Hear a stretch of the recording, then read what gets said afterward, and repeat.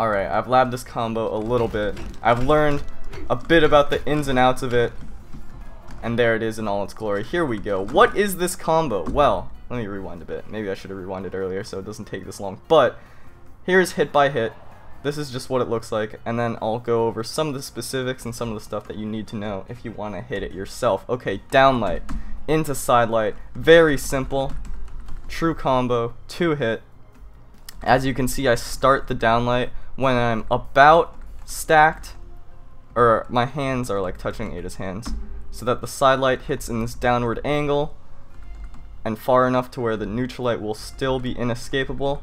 This neutral light is honestly the hardest part of the combo for a couple reasons. It's hard to get it to be completely true and inescapable.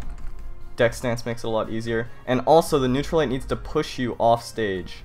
As you can see right here, I'm kind of hovering so that I can get the chase dodge diagonal down downer, which X pivots into the ceiling, and then I delay the recovery. So this blue dot right here you see on Cassidy, this is the first frame that I can act, basically. But you can see it's a few frames before I do the recovery, and this recovery is a reverse recovery. And there we go. That's the combo.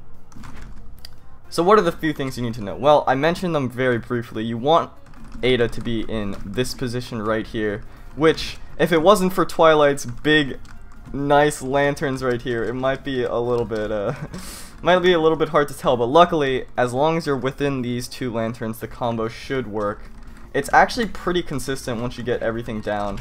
I'm willing to bet I'm gonna miss it a bunch of times in this video, but that's also just because I just started labbing it. Full credit, by the way, I should have said this at the beginning, goes to that Cyan Gaming on the subreddit for finding this. I did not find this. I am not that big brained. I also don't play Hammer, so. The few things you need to know. Okay, so positioning starts right here. You kind of want to be about this distance away for the side light to hit. Give or take. It's not that precise. You saw right there, the Ada didn't die. That's because I didn't delay the recovery long enough.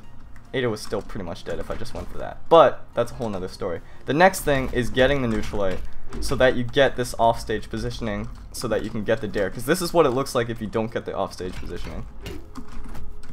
That happens. Because dash takes priority over chase dodge when you do a diagonal down on the ground, you actually won't be able to get the down air. That was actually true, by the way. Interesting.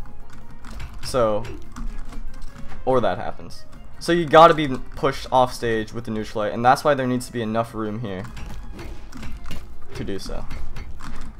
You also can't have too much room, because this is what happens if you have too much room. Either it misses, or the down air sends a little bit too far to the left,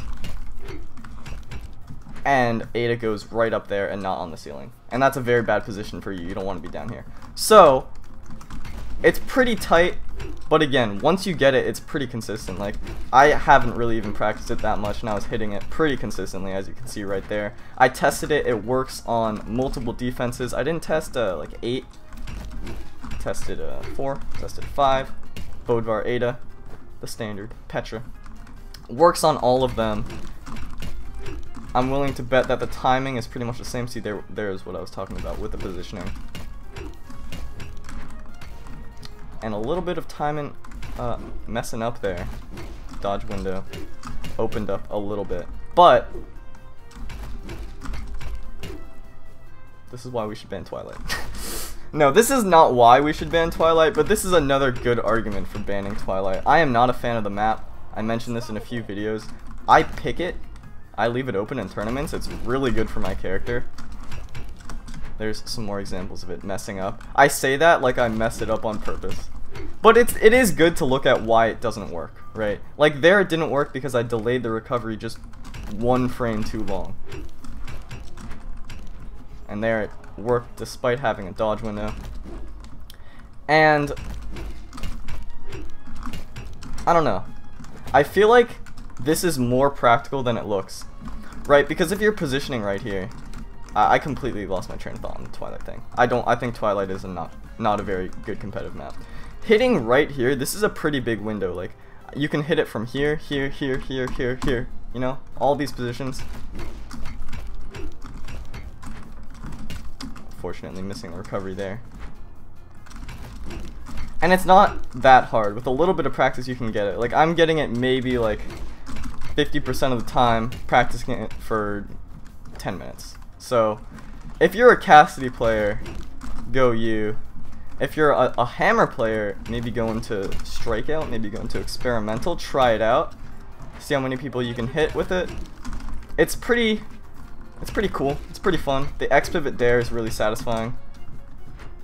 So yeah, there's the combo. I don't want to go on rambling too long, but there is one other combo that was recently posted by that Cyan Gaming. Again, full shoutouts to them. I did not find this. Let's hop into a game with Yumiko. Alright, here is the Yumiko one real quick. That Ensig dropped, apparently. That was a little wild. There's the Yumiko combo. Unfortunately, I didn't get the full knockout because I didn't get the first hit, but I'll still break it down for y'all. That keeps dropping. That is interesting. And it seems like it's pretty consistent with the drop. Alright, here we go. Basically, you do an Ensig about the height of the little bulb on the Enigma platform. I don't know if that's what it is. You see in the middle, there's that little green thing. That's about the height that you want to do it. A little bit below that, you do the GC Ensig, grab them, send them down, chase dodge down dare immediately, and then do a normal recovery, a bit delayed, into the direction of where the opponent is. And that should do it. So again, there's a few differences between this. Number one is a chase dodge down into dare, and the other one is the normal recovery. The reverse recovery won't get there in time.